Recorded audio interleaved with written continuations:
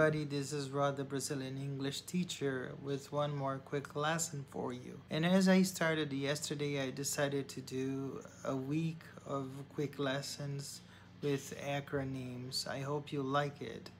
And today's acronym is FYI, which means for your information. You can use this in emails, instant messaging, Facebook, WhatsApp, iMessage, whatever, in dialogues as well. Just FYI, Mom's coming home for lunch tomorrow. This was the acronym for the day. Once again, FYI. And I hope you like it. So please comment, share, and subscribe. FYI, tomorrow there will be another quick lesson on acronyms. Thank you.